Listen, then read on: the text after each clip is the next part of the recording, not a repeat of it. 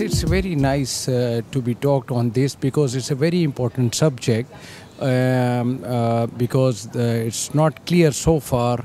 Some people are using general anesthesia for thrombectomy, and others are advocating to do the conscious sedation. In my setup, we have a we established the first stroke center, and out of our 25 patients, we predominantly did the general anesthesia. It worked so well, but particularly for the anterior circulation. For posterior circulation, we found this conscious sedation is ideal.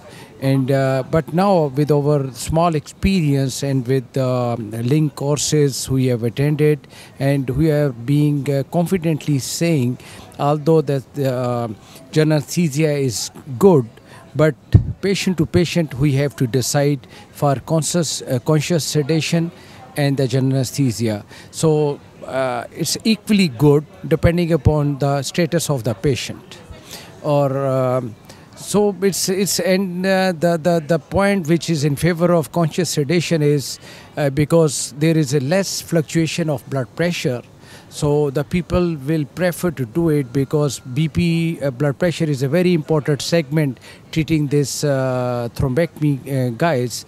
So one has to think a lot, and one of the important is controlling the blood pressure. So the generally who's in favor of conscious sedation, they prefer to do it like this.